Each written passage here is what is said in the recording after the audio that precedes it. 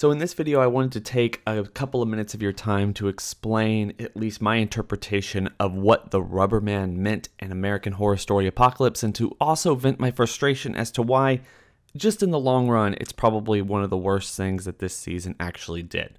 So with that being said, let's jump right into it. Hey YouTubers, don't forget to subscribe and hit that bell over by the subscriber button to notify you every single time I upload. So if you're like me, one of the coolest things about this past season was the second episode reintroduction of the Rubberman. For the American Horror Story fans, this is probably one of, if not the most iconic thing that the series has ever done. It was a big mystery in the first season, one of the biggest things about that first season, and really, with the connection between Coven and Murder House, that was the first glimpse of the crossover that we ever got to see, and it felt like it was going somewhere completely and utterly unexpected. We didn't know what to anticipate from those first couple of episodes, but as the series went on and we started getting more and more flashback episodes, I have to say, not only did that scene fall flat of all the promise that it led up to in the second episode of American Horror Story, but at the same time, it's probably one of the worst things that this show has ever done. At least in my opinion, even after going back and looking at it the way I have in order to make this video, I have to say, I still don't like it. It was still just more of a lie than anything else to the audience to make us wonder what's going on, what's going to happen, and what this season's actually going to be about, than it was just really building up story, building up characters, and allowing us to understand the world that they had put us in. So anyway, when it comes to the Rubberman and what we got from the rest of the season, I have to say, the Rubberman never existed. It wasn't Tate, it wasn't Michael, it wasn't anybody else. What I think is Michael was just simply trying to mess with everyone in the outpost before he ended up killing them. And I'm wondering now, after we got to see the rest of the season, whether or not Michael's intention for everyone in the outpost and all the other outposts that he had taken out beforehand was to simply just erase their souls and be done with humanity first and foremost. It seems pretty clear with the introduction of Miss Mead, and everything that he was going for was for complete and utter annihilation of the human race. Whether that was to get rid of the witches or just simply doing what he thought was right, I'm not really sure.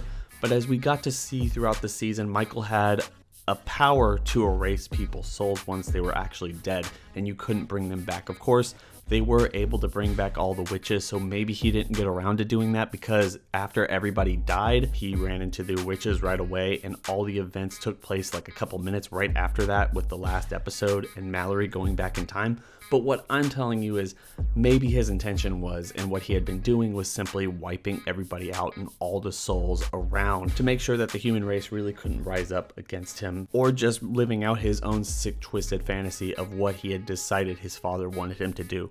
But with that being said, messing with everyone and allowing Mr. Gallant to see the Rubberman. Personally, I think that this was really calling back and tied into Michael's wearing of the Rubberman suit in episode 6, the Murder House crossover episode. This was showing us as a fan base that he had had a relationship with this costume before, he had used it to kill people before, and Michael was just simply using his increased powers as he got to the outpost to mess with everyone and making them see things that weren't really there, and maybe just even acting out their most aggressive habits in order to see whether or not they should survive or not. That's just my explanation here. The problem I have with it is that the majority of this season was built on flashbacks, and we got to see Michael growing up and becoming more and more powerful as the season went on. But when you start the entire season in those first 3 episodes at the latest part of the story that you're trying to tell, you introduce a Michael that is all powerful, and then you try to take us on the journey to show how he got that powerful. But the story stumbled, not showing us how Michael got literally from point A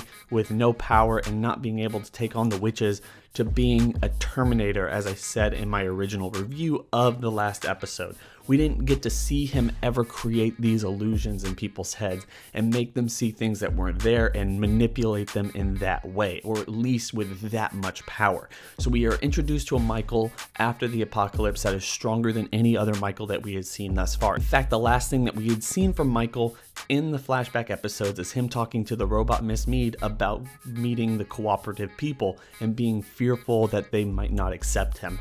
To that Terminator form of him with all of these powers, able to manipulate people in such a way, This is why that is the worst part of the entire show thus far, and I feel like it was just nothing more than to hype up the fan base and get us excited for a crossover with iconic imagery from the American Horror Story series without having any real substance or even thought behind it. So guys, what are your thoughts here? Do you think it was Michael just messing with people? Do you think it was someone else?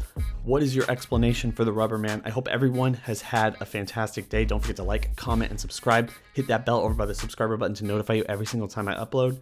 It's been real.